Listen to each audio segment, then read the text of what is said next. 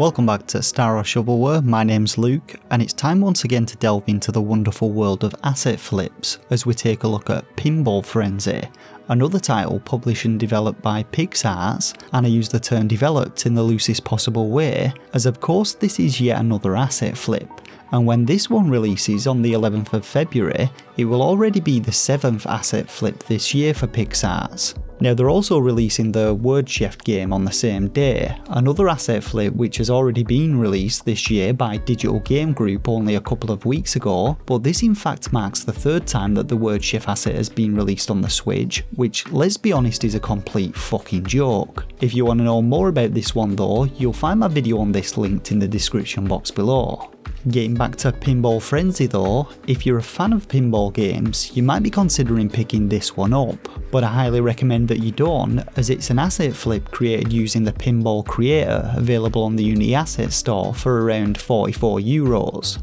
Now this one is a complete pinball table creation system which can be used to develop your own pinball tables. It contains a bunch of different scripts and prefabs with an easy to use drag and drop approach to its toolkit, meaning that anyone with an ounce of creativity and a pair of hands could likely throw something together in a couple of hours. And if you take a look on the Nintendo Switch eShop, you'll actually find a ton of different pinball games created using this exact asset, and all of these games appear to have implemented their own custom designs for the tables, though I can't really vouch for the quality of these games. Pixart's Pinball Frenzy on the other hand has received zero creative input from its so-called developer, which by now comes as no surprise, and is in fact being created using the two demo tables which come pre-packed with the asset. The first being a seaside themed one complete with an octopus and starfish, and the second a Mexican Day of the Dead themed one containing a sombrero wearing skeleton and a sugar skull. Now while searching for a demo for the asset, I actually stumbled across a Google Play title called Flipper Pinball 3D, and wouldn't you know it, this one's actually Pixart's mobile version of the game, which is free to download and contains both the seaside and the Day of the Dead tables.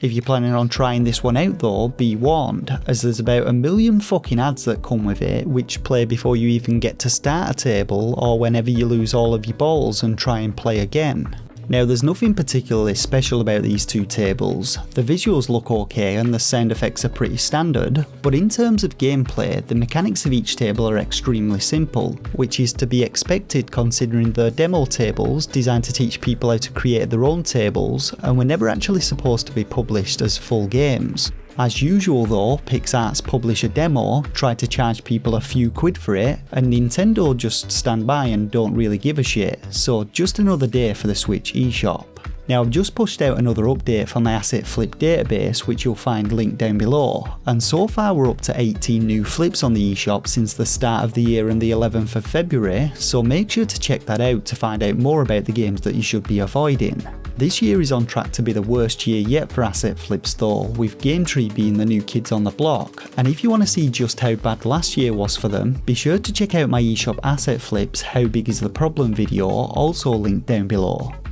So I'll no doubt be back soon with another asset flip warning video, but if this one helped you out, show your appreciation by hitting that like button and consider sharing the video to get the word out. If you also want to help me out in the fight against asset flips, you can let me know about any you spot either with a comment, by email or by joining my Discord server. For now though, I just want to thank you all once again for watching, and until next time, take care of yourselves and game on.